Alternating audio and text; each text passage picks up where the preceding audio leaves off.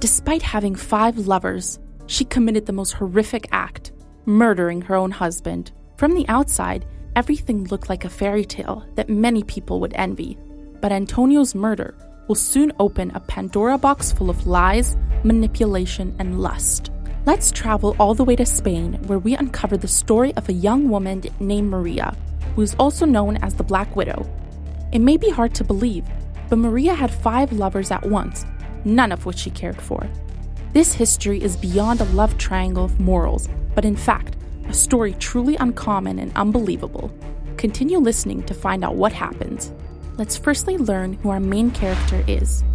Maria Jesus Moreno Canto was born on September 16, 1990, in Plana Novela, Spain. She grew up in a happy household, surrounded by her parents and 4 siblings, where her father owned a plumbing business to support the whole family. Maria was raised in a very religious family. Due to this, she was named Maria Jesus, a name she didn't like but preferred to be called Mehe.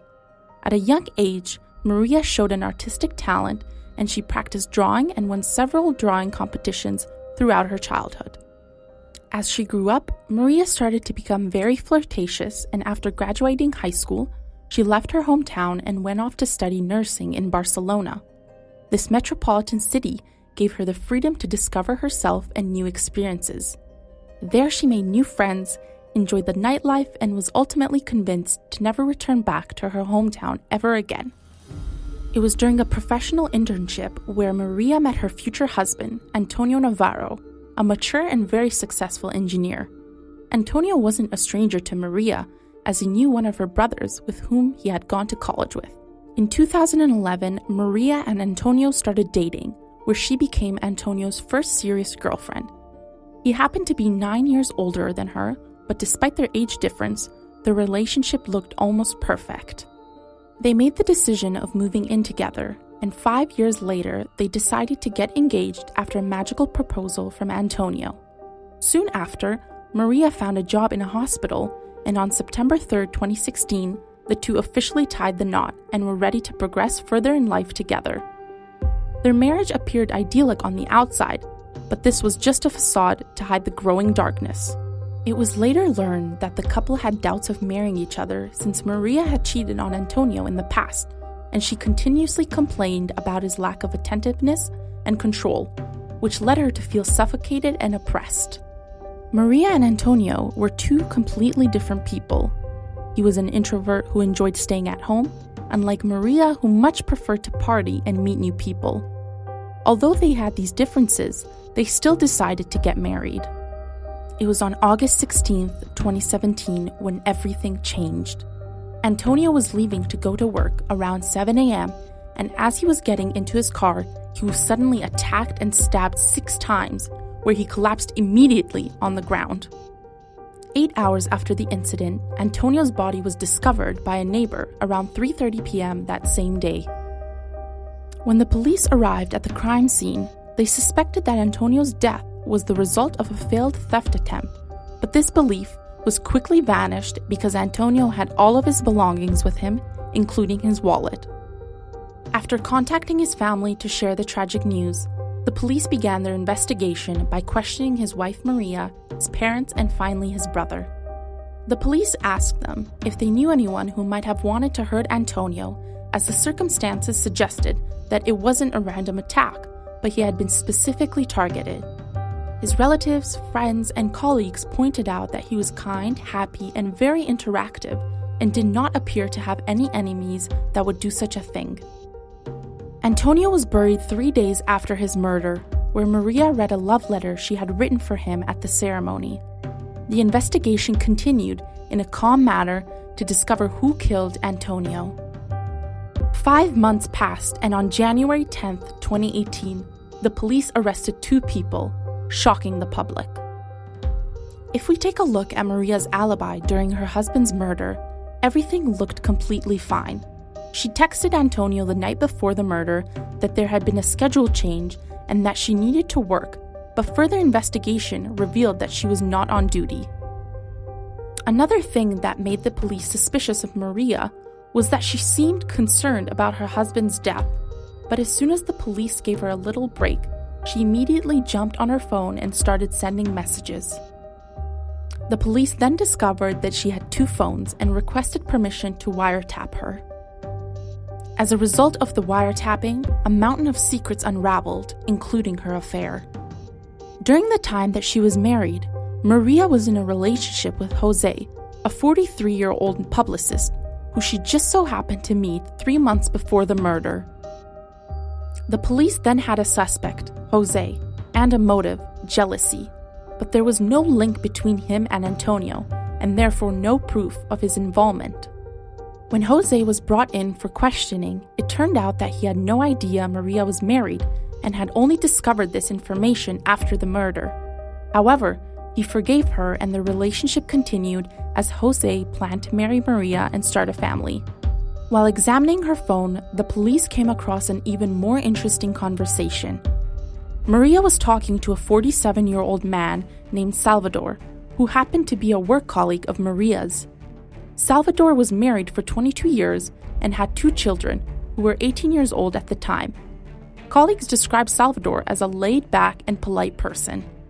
The wiretap investigation proved that Maria was also having an affair with Salvador, and their entire relationship history was exposed. Maria and Salvador met in September of 2015 when he started working at the hospital. The two got along quite well despite their age gap. Their relationship began when Maria was newly engaged and ended briefly when she got married. The two stopped seeing each other, but after a while, they resumed their relationship and usually met at his place or at the hospital. What's even more overwhelming is the fact that Salvador's wife also worked at the same hospital, so Maria and Salvador were very successful in deceiving everyone. Salvador served as Maria's puppet, a person she called for any small request or other needs, such as repairing her household appliances. He simply couldn't just refuse to fulfill the needs of this lovely young woman. As the case moved forward, disturbing facts about Maria and Antonio's relationship continued to surface, and the facade they had built as a happy couple was completely destroyed. Antonio's brother was a key person that helped the police advance further in their investigation. Since Maria and Salvador weren't aware that the police were wiretapping their phones, they used this fact to set up a trap. Antonio's brother met with Maria and told her that the police are making good progress and even have a suspect. Maria quickly called Salvador to caution him after learning this information. The police had been anticipating this behavior, which made it quite evident that the two were responsible for the murder of Antonio. As a result, both were arrested on January 10th of 2018. Maria refused to accept responsibility for her husband's murder, claiming that she had nothing to do with it, and it was Salvador who took full responsibility in order to protect her. Maria claimed that Salvador was simply an older co-worker who was completely infatuated with her and killed Antonio in order to eliminate his rival and to keep having fantasies about her. They were both imprisoned in the same prison but in different units. While waiting for the trial, Salvador's defense attempted to persuade him to incriminate Maria in order to reduce his crime responsibility and thus his entire sentence. He adored Maria and refused to tell the truth, especially after receiving love letters from her. Maria wrote so passionately about how she missed him, loved him, and that she couldn't wait for the trial to end, as well as so many romantic and encouraging words that made Salvador believe that his relationship with Maria might have a future after they both served their sentences. She did this by gaining favors from some inmates, who would then send the letters to Salvador. But Salvador's hope drastically faded the day he discovered that Maria was having intimate relationships with at least 2 other prisoners. After receiving this information, Salvador finally decided to speak the truth.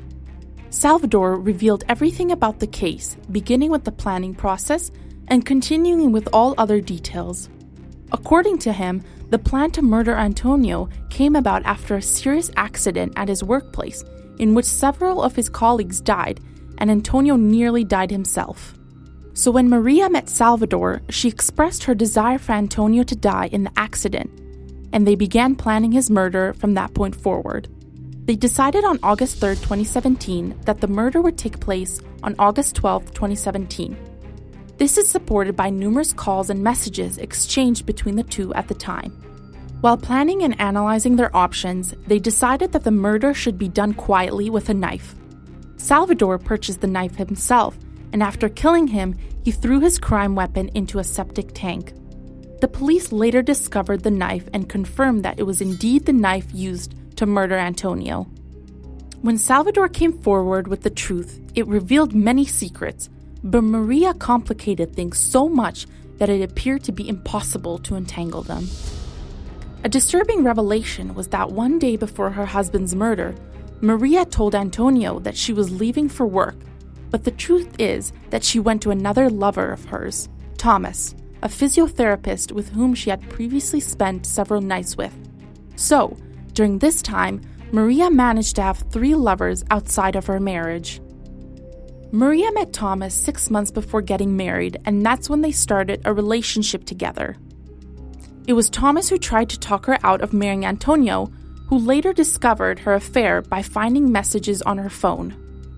Antonio decided to forgive her if she promised she would never see Thomas again. Maria made the promise to never see him again, but she continued to do so behind his back. Thomas stated that Maria told him several times that her husband was abusing her and that he felt sorry for her. What surprised me the most was Maria's decision to have dinner with her husband one day before his murder. Little did he know that she had planned his murder with one of her lovers. The next day, Maria texted Antonio to let him know that her schedule had changed and she wouldn't be able to come home that night because she was on duty. She also informed him that dinner was prepared for the evening. Antonio woke up and prepared to go to work, and Salvador, who had come to carry out his sinister mission, arrived on a motorcycle wearing black glasses and a cap that Maria had given to him. Salvador wore latex gloves to enter the garage in order to avoid leaving any fingerprints behind. He hid in the garage as he patiently waited for the arrival of his enemy, and when he saw Antonio, he attacked him from behind in a violent and sudden manner, stabbing him 6 times and then managed to flee the scene unnoticed. His next move will undoubtedly surprise you. Salvador did nothing else but change his WhatsApp profile. This was his way of telling Maria that he had completed the sinister job. He then disposed of the knife and his blood-stained clothes in the trash. Later, Maria and Salvador meet at the home of Maria's sister, who is on vacation, and Salvador tells her every sickening detail about the crime he committed. To avoid suspicion, they agree not to contact each other for a few weeks. Salvador thought that now he was finally able to be together with Maria, but she had a different idea in mind. She met Salvador again at her husband's funeral, who she greeted from afar. Maria began partying immediately after the funeral, but it was her family who advised her to keep quiet because she was still in mourning and that her going out would be misinterpreted. She continued to go out and see Jose, the publicist, as well as Thomas, the physiotherapist, who she had met 3 weeks before Antonio's murder. Aside from the 2 men, Maria began dating Sergio, a security guard she had met at a nightclub. He knew nothing about her situation and, when questioned, stated that she did not appear to be mourning or in sadness. Maria continued living multiple lives until she was arrested. Her love life was a real maze that complicated the police's work even more. I'm about to blow your mind yet again. Further investigation revealed that Maria had another lover, a nurse, who worked at the same hospital. She was seeing him while she was married, and the 2 went on intimate dates occasionally. According to Salvador's statements, Maria was content and unconcerned about the consequences, but rather she was focused on getting the money as soon as possible. Antonio had taken out a life insurance policy through his work, so Maria was expecting a widow's pension of 1,100 euros per month, as well as a premium of 47,000 euros since he died violently. She told many of her friends about it, contacted the insurance provider, and asked the administrative services to declare that Antonio's death was the result of a violent accident so that she could receive the maximum payout from her husband's insurance, all of which serve as evidence that she was motivated by money. But Maria never admitted she was the mastermind behind her husband's murder. She kept defending herself by accepting the affairs and denying that she ordered the killing. She explained that they had already spoken and that when she learned about the murder, she was too scared to call the police, but not scared enough to stop seeing Salvador. This allowed her to justify their meeting immediately following the murder. Everything was crystal clear for the authorities. She ordered Salvador to kill Antonio because she wanted the widow's pension and a part of his inheritance. Meanwhile, Salvador accepted to do this because he was in love. On October 14, 2020, Maria was sentenced to 22 years in prison and Salvador to 18 years, in a trial that was very much in the public eye. The court determined that Maria had aggravating circumstances because she was married to the victim, whereas Salvador had extenuating circumstances.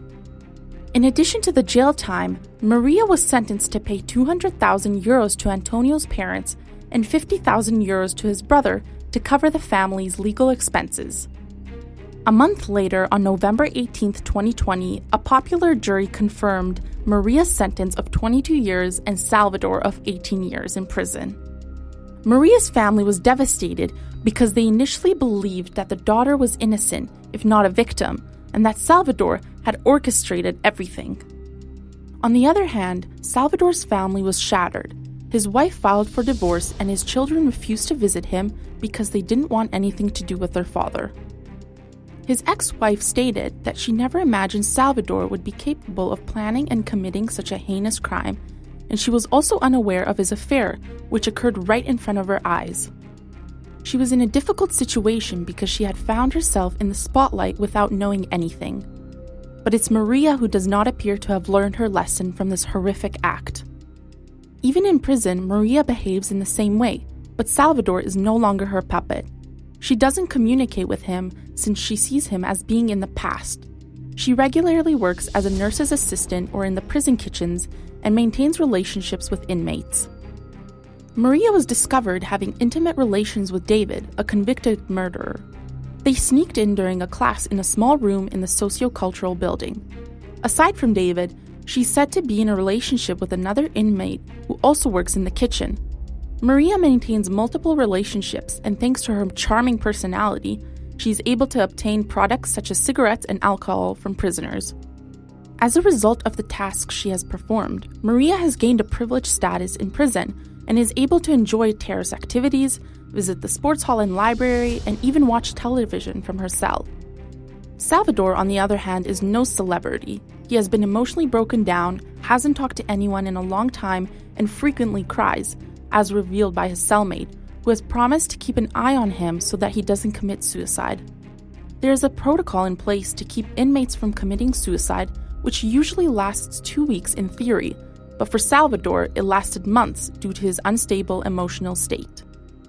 I chose to present this case to you not only because of the evil murder, but also because of Maria's character, a woman with 5 lovers, which is still something very unusual. I learned from further research and reading about the case that Maria was diagnosed by experts who gave her a high psychopathic score. As a result, people with a psychopathic personality have a sexuality marked by several characteristics, such as sexual precocity, the multiplication of sexual parts, the adoption of an uncommitted attitude toward the sexual relationship, and hypersexualization, all of which can be found in Maria's character and behaviors. Her behaviors are also described as a pattern of recurrent, intense, and excessive preoccupation with sexual fantasies, strong sexual urges, and individual behaviors that are out of the person's control. She appears to have lost track of her own actions and continued to lie and cheat each of her many lovers. A 2012 study found that when a person has a high overall psychopathy score, he or she has a higher sexual sensation and seeks more risky sexual behaviors. Maria had numerous affairs with men she met on the road, on nights out, at work, and in other places. It is thought that she may feel very few emotions, particularly negative emotions like fear and stress, which may explain why she engages in such risky behavior. As a result, these kinds of sexual experiences would compensate for her emotional poverty. That is, she chose to satisfy one of her primary needs, intimacy, to the extreme due to a lack of empathy. But despite not being completely capable, or worse, choosing not to feel emotions, she was someone who knew how to channel them. She wrote such passionate love letters to Salvador while having other relationships and probably not feeling the same way about him. Being in a position where she didn't want to be with her husband but couldn't afford divorcing him, she chose to kill him. Being in a position where she didn't want to be with Salvador anymore but couldn't afford jail time, she chose to continue manipulating him. Salvador was in a dependent relationship with Maria, and he became so consumed by her that he killed another human being. I was so mind-blown when I found out that Maria tried to convince all of her lovers to murder Antonio, and the only one that accepted to do so was Salvador. I can't even imagine to picture how Salvador must have felt to learn that Maria had cheated on him and that he had wrecked his family for a woman who no longer even wanted to be with him. This was the story of the Black Widow, a woman capable of having not a double life but multiple lives at the same time, up to the point of deceiving almost every person she interacted with. While she continues with her behaviors, it looks like sadly I can't put the end to her story, but rather a suspenseful to be continued. Thank you for listening, and don't forget to follow for more crime stories.